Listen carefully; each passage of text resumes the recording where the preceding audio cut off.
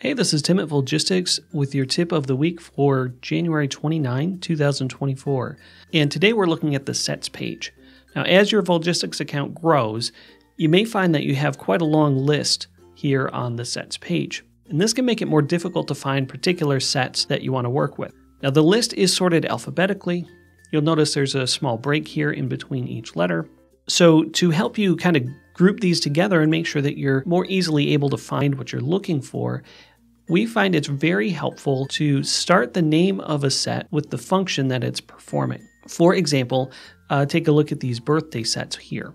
Now, when you're creating a set, it's kind of tempting to put in January birthdays, February birthdays, and so on as the name of the set.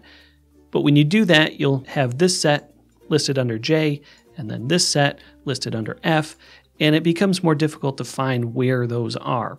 So we recommend naming them like this, where we have the function of the set first, so birthdays in and then the month. That way they're all grouped together.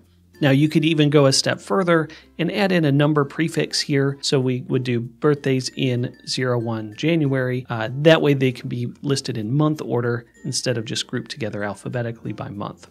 I'm hoping this will help you organize this page a little bit, and this applies not only here, but anywhere there's a drop-down list for sets, like on the volunteers page or when you're creating an email message.